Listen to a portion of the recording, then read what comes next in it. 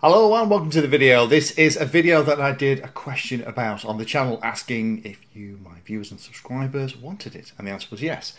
Now this is all about how you put Lua scripts onto a radio like the TX16s. Now this is the iNav Lua script, but there's also the Yaapu one. We're going to talk about this as well. Now these are little programs that run on the radio that present the telemetry information that the radio is hearing back from your model in a nice kind of easy to follow dashboard. And the two that I use are Yaapu. I'll put links below to all of this. Yaapu is great for things like Ardu Pilot, so my Ardu plane, Ardu copters talk to Yaapu, and this is the iNav script which you can put in your SD card and it'll show you all your critical information. Now why would you want something like this on your radio? Well, you don't have to have it, it isn't absolutely necessary. But I fly a lot of models that have GPSs on. I like to return to home and I can't arm them until the GPS is locked. Now that kind of information is available in the goggles, but I like to plug the model in, have it sat for a couple of minutes and let it get that GPS lock, and the radio then tells me about that. Similarly, when I'm flying, it'll also kind of announce my battery statuses and things, and also warn me if I'm approaching my ceiling maximum height that I'm allowed in the area that I'm flying. So you don't need this, but I've had loads of people get in touch going, oh, I can't get this all to work, and there are some gotchas, so I'm going to go through those as I go through this. There's really two parts. First is how do you get the telemetry from the model to the radio, and then how do you set the radio up to get this thing to work, because this radio, similar to things like the Jumper, T16, T18, also things like the X10s, the way you put all of the information on the screen and select the Lua script that you want to use like that isn't obvious. I'm going to cover everything in the video. Again, all the stuff that I'm going to cover is linked below, but I've also done videos on putting the iNav script on a regular Taranis radio. We're just going to concentrate more on the RadioMaster to get all the details. Links below as well, time index, so if you want to jump to a specific piece, you can. Although I'd recommend, if you're struggling with this, I'd start from the very beginning and go all the way through. So before we get too far into the radio side, let's start with how you get the telemetry down from your model so that when you go into the telemetry screen on the radio and you discover sensors, you have loads and loads of sensors. Because if they're not there, there's no point in putting things on your SD card and trying to configure telemetry scripts, because they won't have any telemetry to show you anyway. So job one is to get it so that when you go into the telemetry screen on your radio and you look at the sensors, you have a great whacking long list like this. If you only have the basics, things like RSSI, receiver voltage, stuff like that, then there's no point going any farther. This is what it should look like if it's going to work, and the big tip with this is if you can get the list like this and you still can't get the telemetry script to work and to identify all these sensors, then just delete all the sensors and rediscover them, and that seems to be the trick that I find works the most here. So let's talk a little bit about how you actually get all that telemetry back from your flight controller. So the first way is the very, very simple way. Let's assume that we are talking to a regular FreeSky receiver and it's got an S-bus output that you're plugging into something like Betaflight or iNav. The way that that would normally work is you'd normally have some kind of smart port connection into that FrSky receiver, and then you configure in Betaflight or iNav, you turn telemetry on and you turn that UART that the smart port stuff is connected to for the FreeSky telemetry smart port, and everything would magically appear on the radio. Now, for those of you that watch the channel a lot, you'll see me do this in loads and loads of different builds, so that shouldn't be news to you at all. The second way to do it is to use something like FPort. With FreeSky receivers that support FPort, FPort is a bidirectional protocol, so not only does it send all the control inputs into the flight controller can send all the telemetry back. So that's a much easier way to configure it. Again, this isn't all the different versions of the ways that you can do it. These just happens to be the ones that I've played with here. The third one is how you do it for something like Crossfire.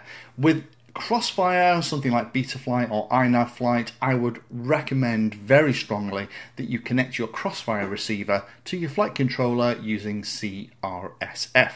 There's a number of reasons for that. First of all, it is again a bidirectional protocol, so if you have telemetry turned on, it will send the telemetry back down to the radio, so you get all those sensors, and it's also a little bit quicker than S-Bus 2. So if you have invested in something like Crossfire, use CRSF to get the information from your receiver into your flight controller. For RadioPilot, there's a little bit more work to do at the moment. This is changing all the time, so be aware of that. Check the latest RadioPilot documentation. They may have added native smart port support. Now, normal way I would do it here is with a FreeSky receiver, connect the S-Bus output to the S-Bus input of the flight controller that I was using, maybe a Pixel Cube, a Durandal, a Maytech flight controller, an Omnibus if I'm trying to do it on the cheap. And then you need to select the right telemetry output that then use an extra little board. Again, link below to all the detail on this, and that will then turn that 2-pin telemetry into a single pin that you can then connect to the smart port input on your FreeSky receiver, and down it comes. Now, I use these little boards a lot. I make quite a lot of them. But as I said, keep your eyes on the RadioPilot stuff because this is changing all the time, and very soon I'd expect that we wouldn't need that little TTL inverter board. The other way to do it is with Crossfire. Crossfire has Mavlink support natively straight out the box. So if you configure 2 of the pins for Mavlink transmit and Mavlink receive, you can just connect those to any spare serial port and it will natively send the Mavlink telemetry back down to the radio, and then that means the Yaapu scripts can read and see everything. Again, that was covered in my RadioPlane Maytech AR wing build that I did in summer 2019. But that gets really straightforward, and this is one of the reasons why Crossfire is so cute. It does support things like Mavlink out the box. So that's how you connect it up in brief. There are lots of other ways, but those are the ones that I use here. So now we've done that, let's go on to the radio end and start looking at SD cards and downloading and putting Lua scripts in the right place. So the first thing I do is pull the SD card from the bottom of the radio, just saves messing around with things like USB cables. Pop it into your computer and we're ready to go. Now the SD card is going to look something a little bit like this, with all of these different directories that holds the sounds, the scripts and everything else. Now onto here we're going to have to copy the new Lua pieces for both things like the iNav one and also the Yaapu telemetry script.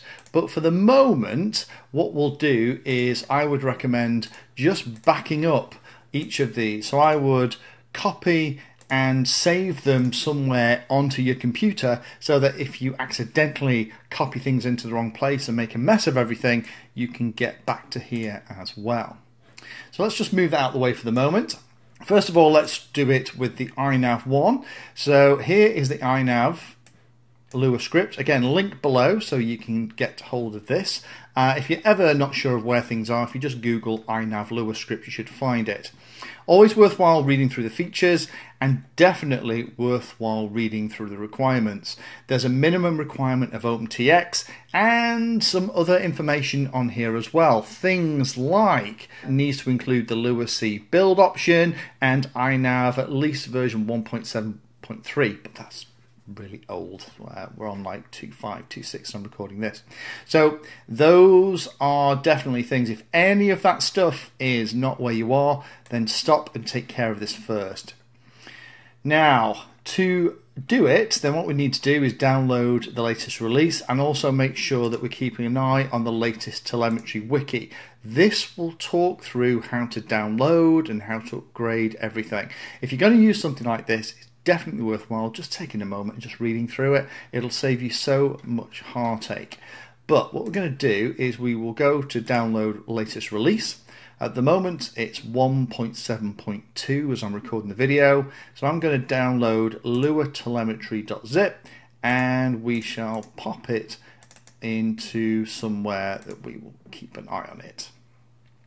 Now once that has downloaded, if we open that and drag it in that zip file, there are these directories. Now if we just drag the SD card back over, you can see here that those two directories are the same here, and actually if you read the installation instructions, that's all we're going to do. So we're going to copy those two directories and we're going to paste into the root directory of the SD card that we've taken out of the radio. We're just going to paste it in. Now that is going to overlay lots of different things. It's going to put things in the scripts directory, and it's also going to put things in the widgets directory along with associated sound files and everything else as well. So there we are. Now if we look in widgets, we have iNav that is now going to do it, which is, it's come from all in here. Okay, so there's one. Let's go back up to the top directory. Let's download and install Yaapu. Very similar situation. Again, lots of things to read here. Just check the supported radios. Most of the stuff that's written for the Horus X10 will work okay on the RadioMaster, but it's nice here that it's actually saying that it will kind of work on the TX16s. So it's actually listed it as a thing. Again, loads to read. If you don't want to read all this, then we can kind of jump to downloading it. So we're going to go to the top. The latest release versions are downloadable from the clone download button. So we'll click on that. And again, we'll put it somewhere where we'll keep it safe. So here's the contents of the zip file that we've just downloaded. Again, this is the Yaapu version. If we go in here, we can see there's different versions for the Tyrannus and the Horus. The Horus is the one we're going to want. And again, we've got images, SD and source.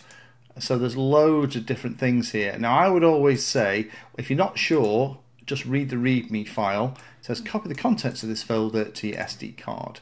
So what we're going to do is we're going to copy those. And again, here's the root directory of the SD card. And we're just going to paste it in. And this is why it's worthwhile backing up the SD card in case you accidentally drop them into the wrong place. It's very, very easy to do. So let me fast forward through this right to the very end. If it asks you, do you want to overwrite files? I would say yes. If you don't overwrite them, then potentially you're going to get sound files and other files from other bits. But I personally have iNav and Yaapu on my radio, and they seem to coexist very happily indeed. So there we have it. So now if we look in the widgets directory, we also have the Yaapu as well as the iNav stuff, and it's also copied things into the sound directories as well. There's one called Yaapu, and all the files we need are now on the SD card. It's that easy. So now we've got that, let's jump onto the radio, plug the SD card back in and start to configure everything ready to try it out.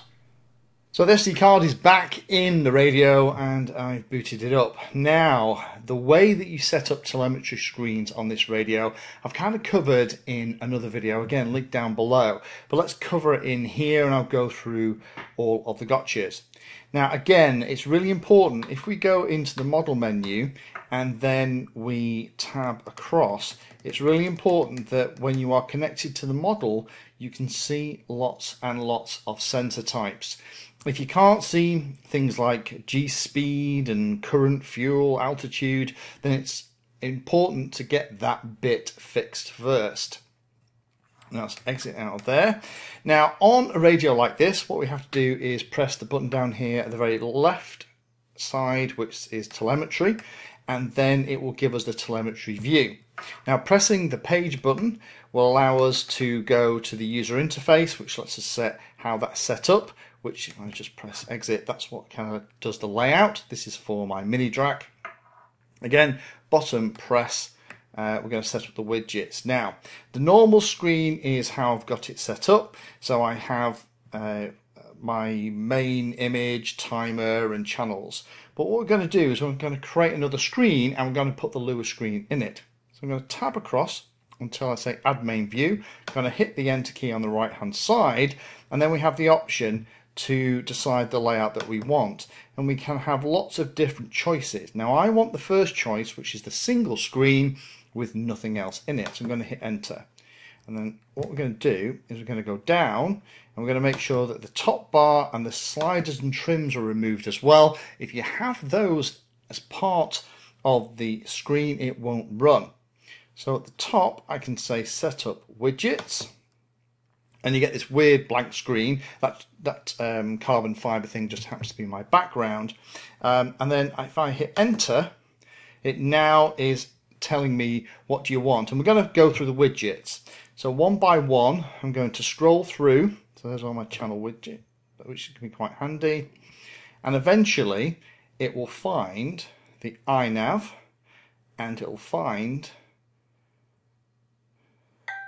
Yaapu telemetry ready. So there's Yaapu. So it's found Yaapu first. Yaapu is the one that I would use with RD Pilot, things with MavLink control. So if you are listening to something from an RD copter or an RD plane, this is the one I'd use. Or if it's iNav, I would personally carry on one over, select the iNav LUA script, hit enter again, and then press return to come out. Now, when we are looking at the radio, then if I press the page buttons, it will page between those two. My standard screen, which has my timer and has the kind of throttle controls and shows all my trims and the position of the sliders, hit it again and it jumps into iNav. Now, a couple of key things here. Again, if you do this and it doesn't work, then the trick is to use the latest and greatest versions. You've seen the version of iNav and Yaapu that I've downloaded that are working here. I am running the proper version of OpenTX, not the version of Freedom TX or whatever it is that came with the TX16s. I'd always recommend update to the full OpenTX before you do something like this. The other common issue that I've occasionally run into is even when I think it's all working, it doesn't show all of the pieces on the screen. It just basically says that there isn't any telemetry, and it's warning me now because the receiver isn't powered. If that's the case, I'll just exit out of this, press the page button for the model setup, page across until you get into the telemetry stuff, scroll down to all of that, delete all of your sensors, and then discover new sensors with the receiver powered up and the flight controller working. Let that repopulate and it'll work. What I've seen happen is, weirdly, if it's already found some of the sensors from the standard receiver, the IDs seem to be out of whack and it doesn't seem to work properly. So that would be my top tip. So again, if you want to do it, that's the process to go through. Half of the battle is getting the telemetry onto the radio, and then it's relatively easy to get the LUA stuff on here so that it works. And my big tip is always delete and rediscover the sensors if something isn't working, or if you're getting weird errors, use the latest and greatest versions. So there we have it. That's how you set it up. It isn't too difficult, is it? Just have to follow the advice on the website. Make sure that you have at least the latest versions that it's talking about. Again, if you're ever struggling, just update it to the latest and greatest. And also make sure that if you are setting up a new model, delete the sensors that are already on the radio and rediscover all the sensors. I found that in particular is probably my top tip, because even though all the sensors are there, they appear to be kind of in the wrong order, assigned the wrong IDs, and if you delete them all, rediscover them all, then the script should work. Thank you for watching my video and watching right to the very end. If you want to find out what I'm currently working on, you can follow me on social media by searching for Painless360 in the usual places. If you'd like to become part of the inner circle, then you can become a Patreon. Details are in the description and you get lots of additional benefits. Check out the playlist section on the channel too. I organise all of my videos into playlists, and it's called something like Introduction to or for Beginners. All of the content is aimed so that you can start at the very beginning, and it teaches you that subject, starting with simple principles and moving up to teach you everything you need to know.